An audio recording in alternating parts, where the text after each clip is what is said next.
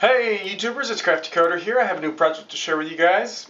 My local hackerspace, Freeside Atlanta, asked me to create a circuit to operate their electronic door system.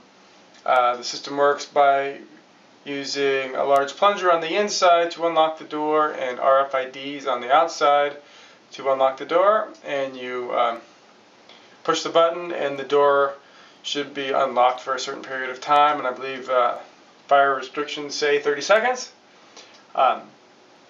So they just sort of said, make the circuit for us to operate the door. That sort of gave me an open slate to think about how I might want to do it, and there are a couple of ways. I could have done it with a microcontroller, like an ATtiny 45 or ATtiny 13, something like that, which would have been easy to work with, but it would have required that you flash firmware before it would work, which is sort of an irritating thing to do when you just want to hand over a thing and let people use it. And another way would be to go all analog. And the third way would be to go with a hybrid circuit, and that's what I chose to do. And I ended up putting it together with a 555 timer. And it's set up in a one-shot configuration.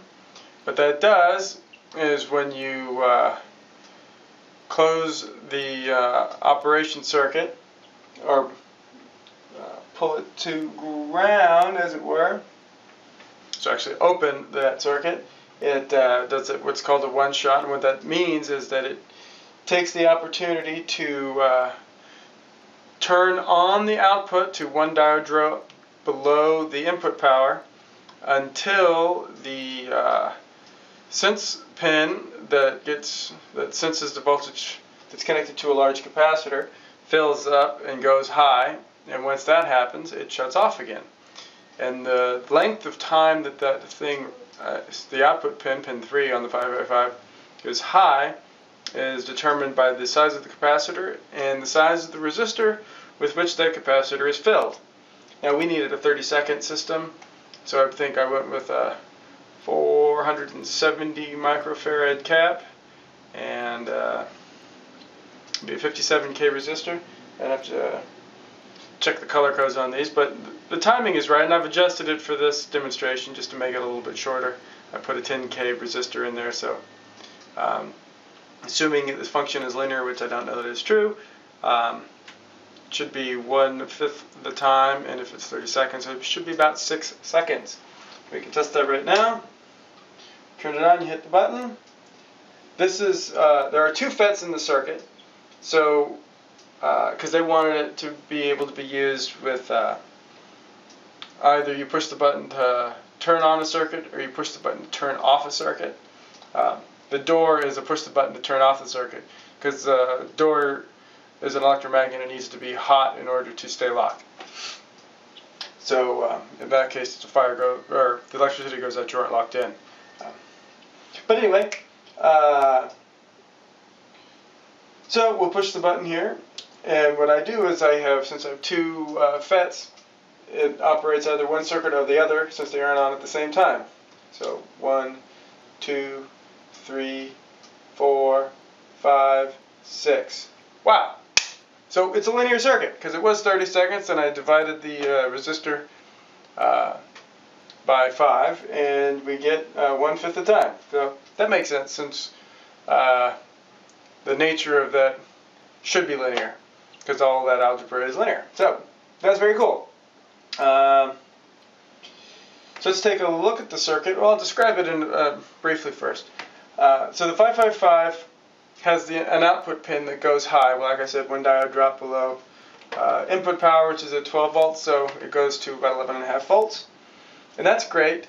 It's a high impedance signal, which is actually too high to drive the capacitance of a power FET. So I had to run that through an op-amp in order to get a low impedance drive signal for the FET gate. And that means when you push the button, the output pin drives the op-amp, which drives this FET, which turns on that light. But how do we get this running and then shut off? Well, to do that, I have another op-amp, And instead of being set up as a simple voltage follower like the last one I described, this one's set up as a comparator. So when the output is low from the output pin on the 555, the output of the op amp is high.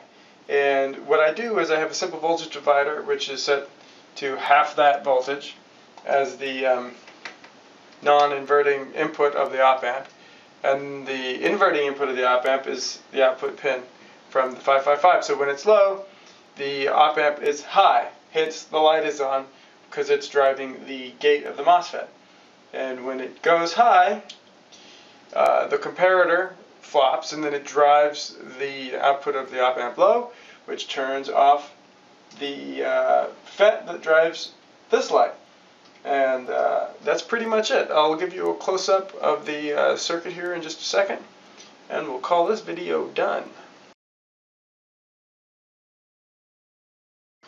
So here is the extreme close-up of this circuit.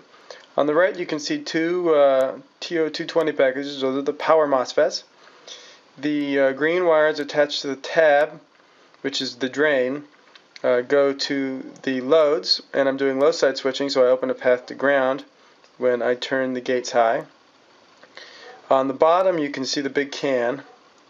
That's the 470 UF capacitor that gets filled up, and when it fills up it tells the 555 to shut down.